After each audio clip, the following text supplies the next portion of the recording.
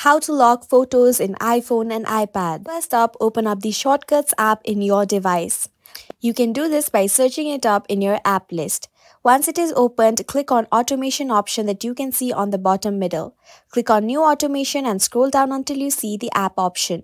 Click on Choose beside the app and you will have the list of apps in your device. Click on Photos and then click on Run immediately, and after this click on the new blank automation option. Click on Search for apps and actions, and here type up lock and then scroll down until you see the lock screen.